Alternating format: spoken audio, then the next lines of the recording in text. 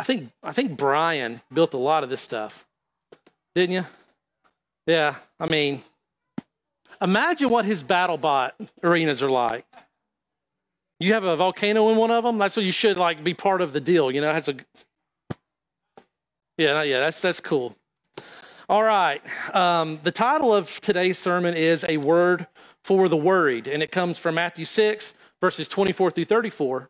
And whether we realize it or not, we are rapidly descending down the side of the other side of the mountain when it comes to the Sermon on the Mount. The mountain climb took us a little bit to get through the Beatitudes and the Torah and piety, but once we hit the Lord's Prayer, we've just descended quickly. And so this is the last really passage that talks about the greater righteousness that Jesus calls for. Unless your righteousness exceeds that of the scribes and Pharisees, you'll by no means enter the kingdom of heaven. So we are greater righteousness and wealth. Is when you look at this triangle diagram of how this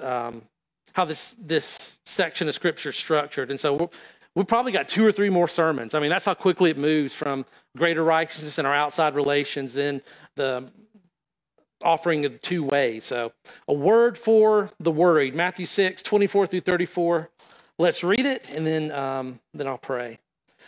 No one can serve 2 masters, for either he will hate the one and love the other, or he'll be devoted to the one and despise the other. You cannot serve God and money or material things. Therefore, I tell you, do not be anxious about your life, what you will eat or what you will drink, nor about your body, what you will put on. Is not life more than food, and the body more than clothing? Look at the birds of the air. They neither sow nor reap nor gather into barns, and yet your heavenly Father feeds them. Are you not of more value than they? And which of you, by being anxious, can add a single hour to his span of life? And why are you anxious about clothing? Consider the lilies of the field, how they grow. They neither toil nor spin. Yet I tell you, even Solomon, in all of his glory, was not arrayed like one of these. But if God so clothes the grass of the field, which today is alive and tomorrow is thrown into the oven, will he not much more clothe you, O you of little faith? Therefore do not be anxious, saying, what shall we eat, or what shall we drink, or what shall we wear? For the Gentiles seek after all these things, and your heavenly Father knows that you need them. But seek first the kingdom of God and his righteousness, and all these things will be added unto you. Therefore do not be anxious about tomorrow, for tomorrow will be anxious for itself. Sufficient for the day is its own trouble. Let's pray. God, we're thankful for your word.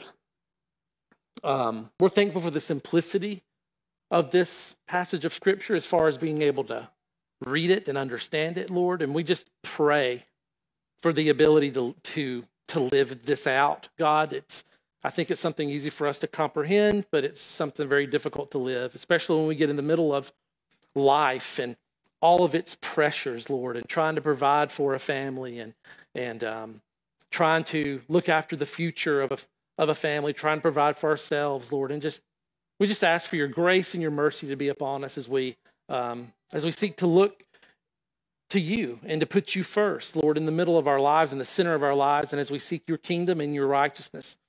I pray for myself as I preach that you would help this to be a helpful message today, not only for me, but also for those who hear. And we pray that people will put their faith in you and will come to know who you are through the your graciousness and your goodness that you demonstrate here in our lives and in this text. And we pray all this in Jesus' name. Amen.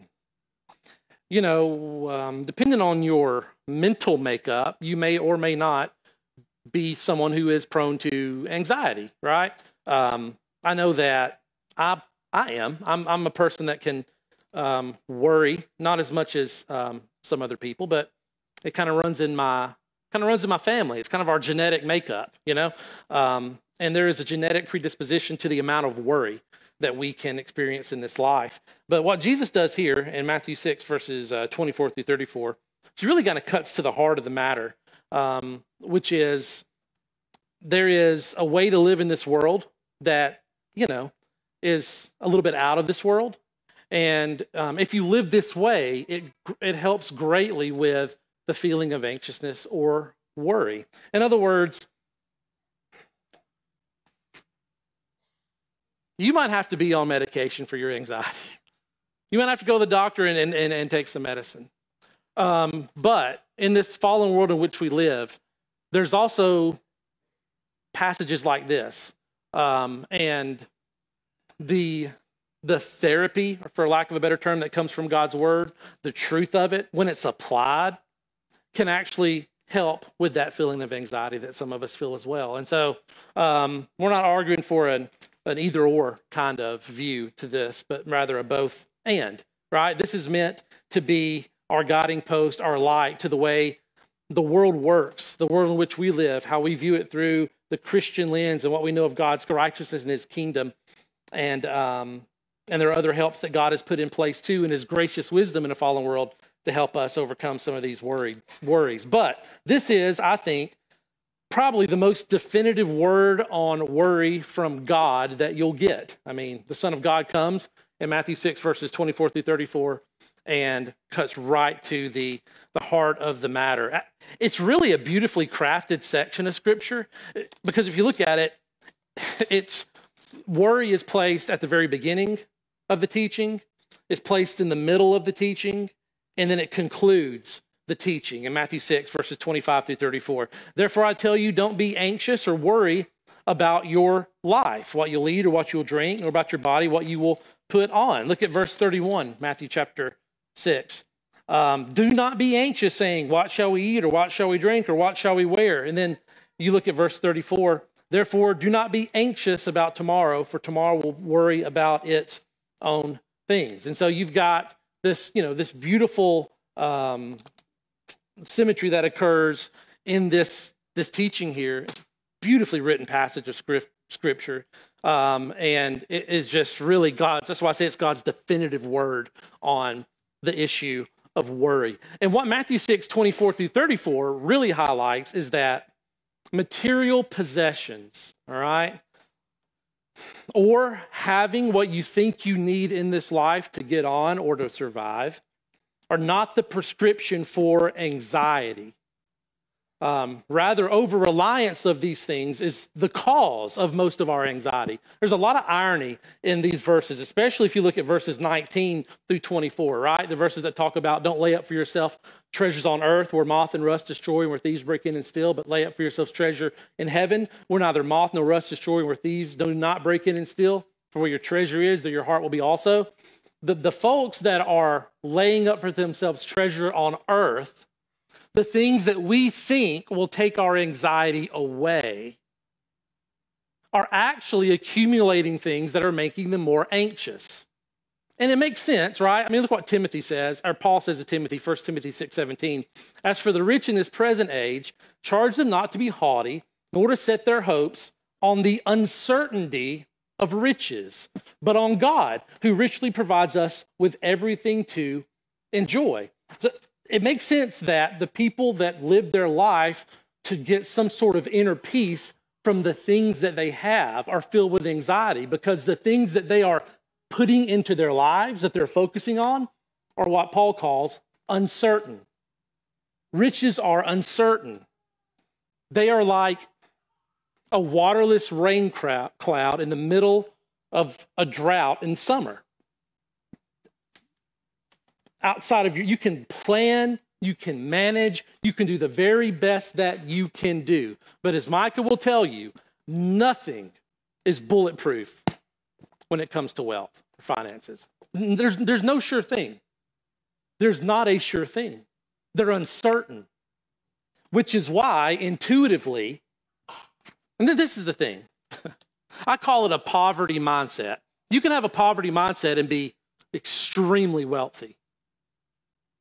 But the poverty mindset says, right, I have to have the certain things in my life to bring some sort of inner joy or peace or confidence to take care of other people, to take care of my own family. And usually these people take care of themselves last.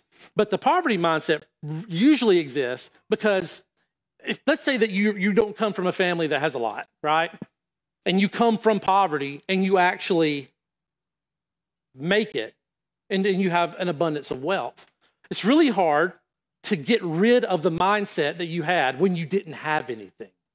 And so there's this terrible insecurity that well, you think that you'll lose it, right? You can't trust anybody with it. Someone's always out to get you. If you stop, everything will crumble. The whole world rides on your shoulders. No one understands, right, how many people are you're responsible for in your success.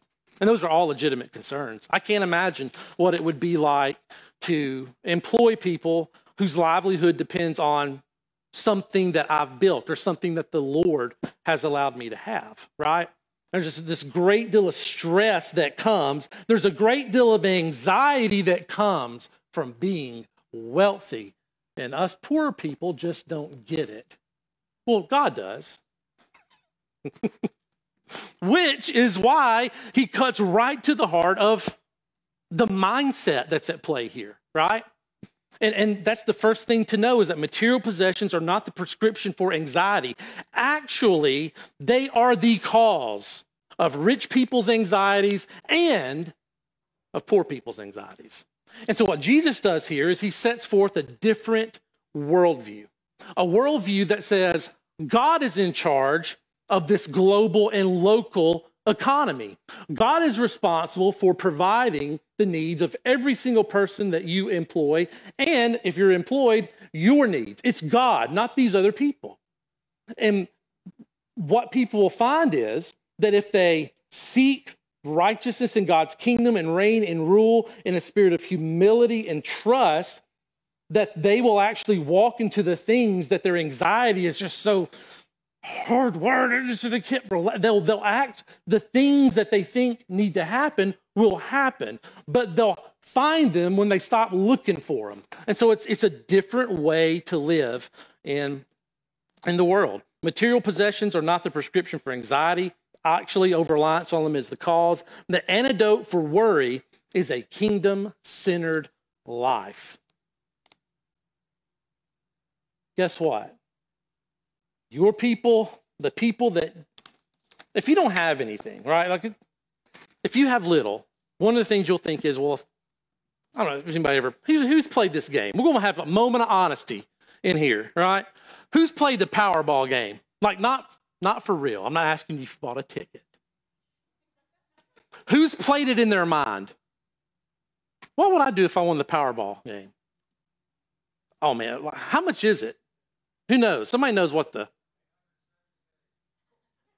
Johnson, no, it's just 870 million. One of the reasons we play the Powerball game, right, is because, man, that's a whole psychoanalysis could be done on that. It's because you get to fool yourself into thinking that you're generous, you know?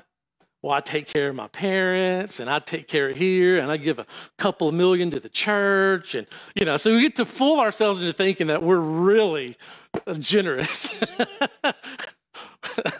So we fail to see that if, you know, things don't change, right?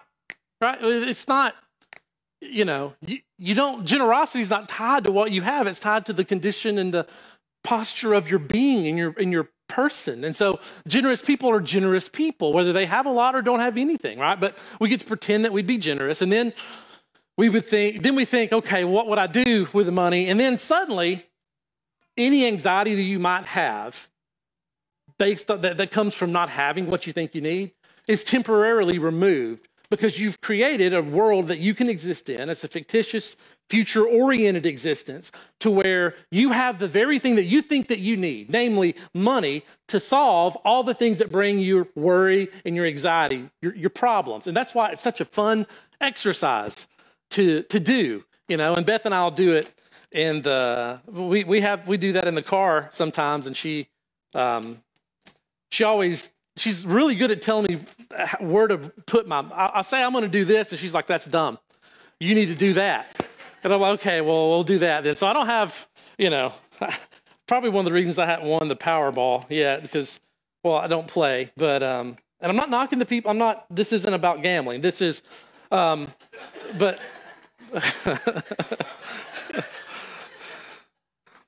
The antidote for anxiety is a kingdom-centered life. Matthew 6:33. Seek first God, the kingdom of God and his righteousness, and all these things will be added unto you. So Let's start Matthew 6:24, work through it. We got plenty of time. No one can serve two masters, for he'll hate the one and love the other. He'll be devoted to the one and despise the other. You cannot serve God and mammon. This verse is structured beautifully as well. And it's hard. It doesn't come out in English because the no one can and the you cannot. But in Greek, those are the same words. And so this verse is bookended with inability. You are unable to serve two masters. You are unable to serve God and money. It really highlights the person's inability to function in that way. And that's so important. We talked about it last week. I'm not going to talk about it much this week because a lot of us fool ourselves into thinking that we can. I have a really good friend of mine. I'm not going to name his name because I don't want to embarrass him. And no one will know who he is anyway. But he has double-sided business cards. And on one business card, one side it has so-and-so with Remax Legacy, and the other one it says so-and-so Sides Auto Body and Repair. Y'all won't know who he is. I picked on his brother Patrick last week because I said you can't give out two business cards, right? Think about this concept. If you're giving out a business card, right, you have a 15, 20-second shot, maybe. You don't have time for two. You don't. And even on the double-sided one, right, it doesn't work. JJ told me somebody will call him and they'll say, hey, man, you got your auto body business card? I got your business card, but it's the one for the real estate. And Jonathan says he'll tell him, I'll just flip it over. There it is. And so it's really hard to serve two masters, right? So it's impossible. And that's what Jesus is trying to teach us. It's bookended with incapability here. But there's also something of interesting to note too, is that he wants us to correlate serving money and serving God and to compare them, which is a very interesting concept to think about. Because it begs the question, how can you serve money? Well, I mean, you can't serve money by cleaning its house, right? Or picking it up from the hospital. I'll be right there, money, I'm coming to get you, right? Or pouring it a cup of coffee. And you can't serve God that way either. The point, I think, is the way that we serve money is by the way we orient our lives around what money does for us. All right? We serve money by actually trusting money and putting money in a position to where it meets our needs. That's how we serve money. Okay? And that's why I use the word orient our life around. Because when we serve money or when we serve material goods to meet the needs that we have, the single-minded, focus-driven kingdom that we are in is that of mammon. And so we utilize money to work for us. We invest money to work for us so that we can get sick, we can buy medicine. And so that when it turns cold, we can buy a coat. And so that when we get hungry, we can purchase food. That's how we serve money. And what Jesus is saying is, over here, right, in a position of almost opposition, is him. There is no other rival, right, that poses a greater threat to, this is parentheses because there's no threat to God, right, to God than money. Because money allows us to do for ourselves everything that God says he'll do for us. God says, if you're hungry, I'll feed you. If you're thirsty, I'll give you something to drink. If you're naked, I'll clothe you. If you're sick, I'll heal you. I'm your great physician. I will be there for you. From your birth to your old age, I'll carry you. And money comes along and it says, I can do the same things. When you get sick, we'll buy medicine. We'll get you the best doctors. We'll fly you wherever you need to. Are you hungry? You can eat whatever you want. You want some clothing? It'll be the best of the best. If you need a house to live in, you can buy a house with me. And so then you have these two rival deities in our lives, namely God and money. And Jesus knows this. And he comes to a people, right? And what has been the single-minded message behind the Sermon on the Mount? It is devotion, single-minded devotion to Yahweh. That's why he says, if your eye's generous, your body's full of light. If it's evil, it's full of darkness. And if the light is in you as darkness, how great is that darkness? What he's saying is, we're calling for a completely upside down, kingdom-oriented philosophy to life. And one of the things that comes in up against this kingdom-centered philosophy is the way we use money. And you can't serve God and money the same way. That's what Jesus is saying. This isn't a condemnation for people that have money. It's not. This isn't a condemnation for people that are wealthy. It's not. It's a call for everyone, regardless of their economic status, to live a certain way. And you could be poverty-minded and have it all, and you could be poverty-minded and have nothing, which is why Paul says, I know how to be abased, and I know how to abound. I can do all things through Christ who strengthens me. Paul sees no difference in the two. He sees danger on both sides. And the thing that keeps him grounded is a singular focused pursuit of the righteousness of God's kingdom. And so that's what we read about next. Let's look at this. Matthew 6, 25 through 34. Since you cannot serve two masters, right?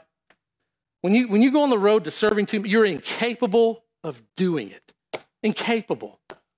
Someone will always forget that your main focus is on the other side of your double-sided business card. They'll always forget it, right? It's impossible. And I don't want Jonathan, no, and me and JJ are best friends, and he knows.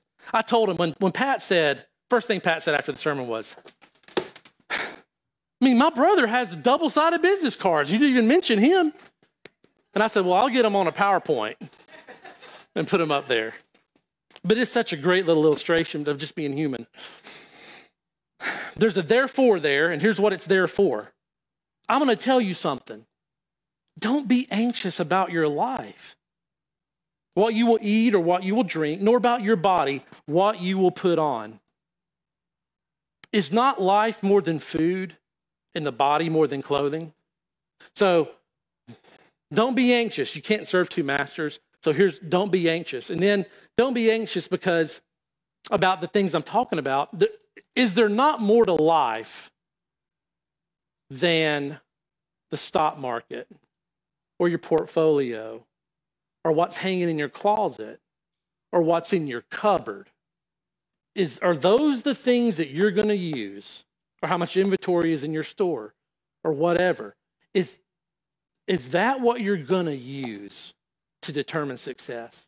Is that what this life is really about? And Jesus is hitting on something really important here, right? 1 Corinthians 6:13. Stomach is meant for food and the food for stomach. The stomach. I eat whatever I want. Just eating. The body's not made for sexual immorality, but for the Lord, and the Lord for the body. What Paul is pressing into what Jesus is teaching here in Matthew 6 is that we're created for something else. We're not created just to make sure that our closets are full and our cupboards are stacked, right? We're not made, he didn't make us for bigger barns. There's something more to life. There's something more to our existence. We exist with one life, one. You don't get another one. This one's it, man. You don't get another set of kids. You shouldn't get another spouse, right? I mean, one. This is it. And Jesus presses home here and he goes, are you living your life? When you wake up every day, the routine that you go through, does that reflect your recognition of what life is about?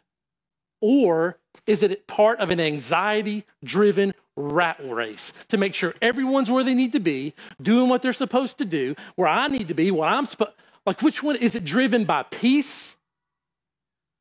Is your morning routine driven by peace? Or if I don't do these things, they won't happen. Anxiety. What Jesus is after here is not that you change your morning routine, but that a certain mindset, right, be present in whatever that routine is. And so if you've got to make sure 35 people get to 35 different places, and that's part of your routine for running your business, Jesus will say, there's nothing wrong with making sure the 35 people get there. What I want to know is, what drives your doing? Is it anxiety, angst, fear, doubt, failure, got to live up to this, got to be, or is it a single-minded focus that I trust God with every part of this business? I trust God with my family. I trust God with my coming and going. I trust him to meet my needs. I'm going to do the best I can. I'm not going to look at the result. This is what Nick Saban would say. I'm not going to look at the result. I'm going to focus on the process. We're not going to have the fear of failure and anxiety drive us. It's not a good driving factor. We have to have kingdom-oriented priorities. Your life was meant for something more than just this. Don't waste it worrying. Look at the birds of the air. They neither sow nor reap nor gather into barns. They don't buy. Those coolers that my grandmother owned, some of you, what do you call them? Deep freeze. Birds don't buy a deep freezer. You don't ever see them in Lowe's at the appliance desk buying a deep freeze because they just slaughtered a cow that's going to feed the family through the winter, right? And there's nothing wrong with that. But what Jesus is saying is like, look, these folks don't have anything. These birds, they don't have a barn. Now, this isn't a license for laziness. You ever seen a bird get after some food? Boy, they work that ground to death. But it's there. But your heavenly Father feeds them every day. Every day. Birds go out. They go get their food on the daily. And are you not more valuable than a bird? In any way, which one of you, by being anxious, can add a single hour to his span of life? You can't, right? You can take hours away from your life by being anxious, but you can't add anything to it. Why are you anxious about clothing? Consider the lilies of the field. What's the function of a lily in a field? Does anybody know? What is their function? To look pretty. You just sit there and look pretty. If you're ever helping somebody on a construction project and they say that to you like they do to me,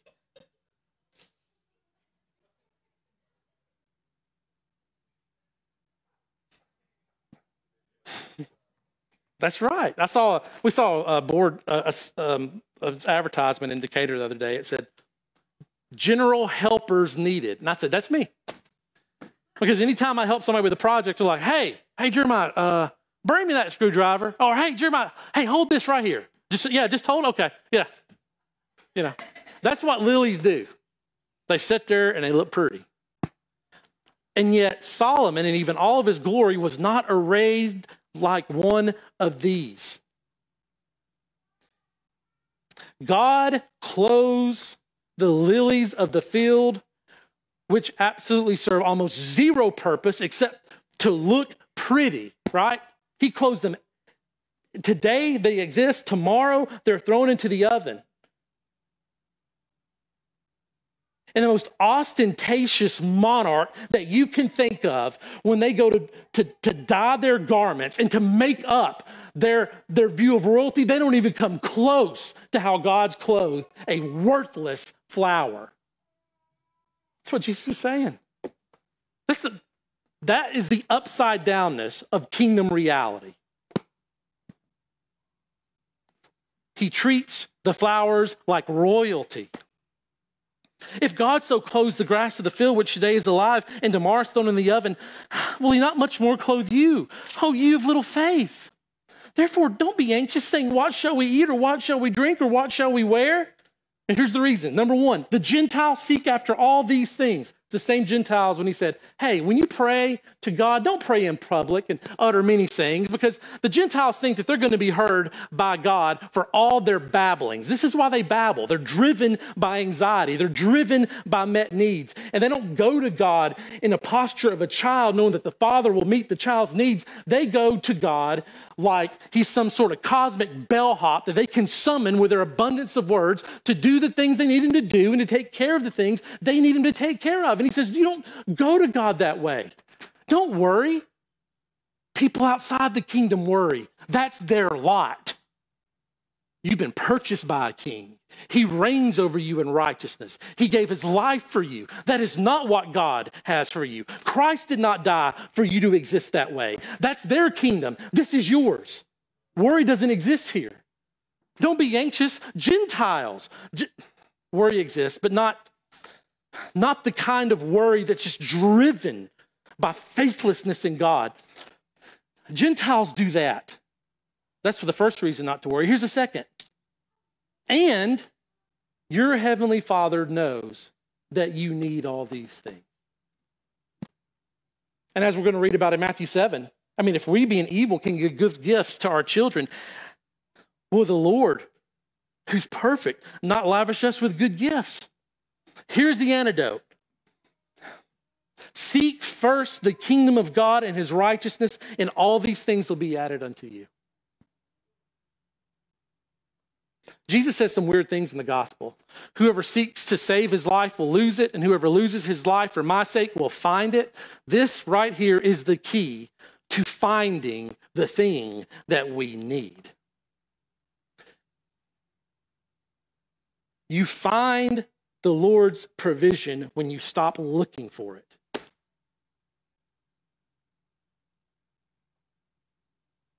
And that's a really difficult concept to grasp. Another way to put it is, you stop pressing. You ever try to coach a kid at a sport and they're trying too hard, they're pressing? You say, hey, back off a little bit. Try easy. Try easy.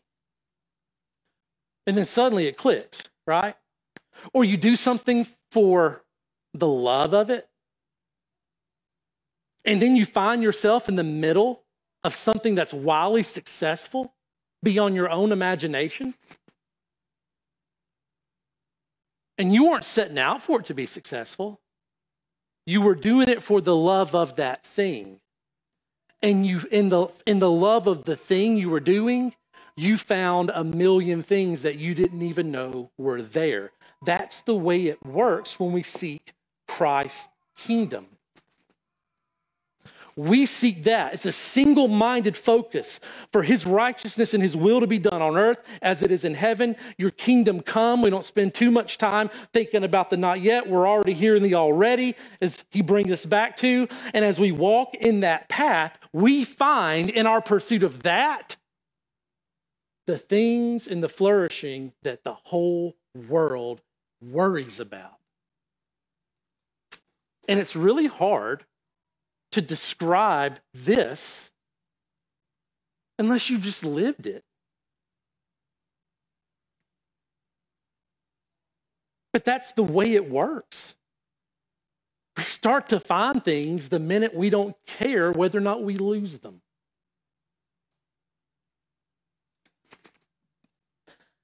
And then he goes on to say this, therefore do not be anxious about tomorrow, for tomorrow will be anxious for itself.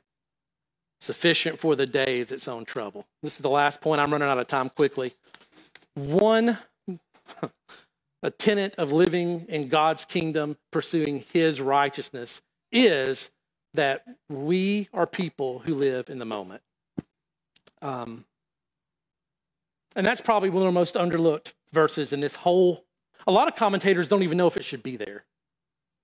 That's what they say. They don't even, because it kind of doesn't, it's like an addition to the end. But to me, it's the linchpin. Because so much of anxiety is spent doing the opposite of Powerball. One of the reasons that we like to do the Powerball exercise is it takes us out of the moment. You don't have to be in the moment. You get to be in an imaginary world where you have the solution to all your problems. And what Jesus says, right, is that anxiety, this is how crazy it is exactly the same place. The people that are doing the money ball are living in the same place as the people who are worried about what they will eat or what they will drink or what they will wear. They're both, most of the time, in the future. They're not in today. They're in the future. And what God does, what Christ does in his kingdom, is he comes to every person, even the ones that are in the most financially dire straits. He says, do you have food today? Do you have clothing? Yeah. You have a place? Yeah. Okay. But I don't know what I'm going to do about tomorrow. What's tomorrow? It doesn't exist. Tomorrow doesn't exist. And I don't know if I can, I've heard people, Jeremiah, I don't know if I can do this for 10 years. My response is always, well, God's not asking you to do it for 10 years. He's just asking you to do it today. You don't know. You don't know. And that's what this text gets at. It's not against planning for the future, but what it does is it just highlights the absolute reality that it's not there yet. That today, you have today. And there's so much for your attention today that you don't really have the time to waste on tomorrow. Whether you're worrying about whether or not it's going to be good, or whether you're in the imaginary land that gives you the solution to make it good. The kingdom of God brings us back to the moment and says, you have right now. The only person that exists in the not yet is Yahweh. That's it. Everybody else, you are confined. Boom. And what the good news of the gospel does is it gives us the reason that citizens of his kingdom don't have to worry about tomorrow. And it's because the king came down, put on flesh, died on a cross, and took away the thing that we really ought to be worried about. Namely, we have ticked off in our ignorance and pursuit of other things, in our idolatry, a God who demands our absolute allegiance. And there's wrath for us. That's another ironic part of Matthew 6, 24 through 34. All of humanity is worried about the wrong thing. And God in Christ has taken away his wrath from the people that are in his kingdom. And that is the source of the cessation of our anxiety. What do we really have to be anxious about? Tomorrow is not real yet. And when it becomes real, our status doesn't change. Unchangeable. Fixed in the heavens. Period. That's the good news of the gospel. And so Jesus comes to people that are in the kingdom, that are trying to live in his kingdom the way they live in other kingdoms, and he goes, hey, it doesn't compute. It's not the same. You have a different king, a different righteousness, a different pursuit, a different goal, a different single-minded focus. You can't be like when I was like 10, 11, 12, 13, I was a kid that worried, and I remember my mom and dad being like, hey, Jeremiah, be careful with your glasses. We have terrible eye insurance. Okay, so I moved to contacts then, right? Well, I was concerned. We didn't have good eye insurance. And so if I'd rip a contact and I didn't have any left, you know what I would do? I would put a contact in one eye and leave the other one the way it was. All right? So I would go and play baseball. And, my dad found out 5 or 6 games into the season that I'd been playing with one contact for 5 or 6 weeks. He's like, no wonder you're not hitting it like you want to. You can't see. Well, that's the way we do in the kingdom, right? We put in one contact and we say, all right, this is God's kingdom and his righteousness. And then we go to bat with the other eye, right? So we got one good eye and we got one bad eye. And Jesus says, you have no good eyes. And he comes in and he puts contacts in both. And he says, seek first my kingdom, my righteousness, because you can see now. That's the good news of the gospel.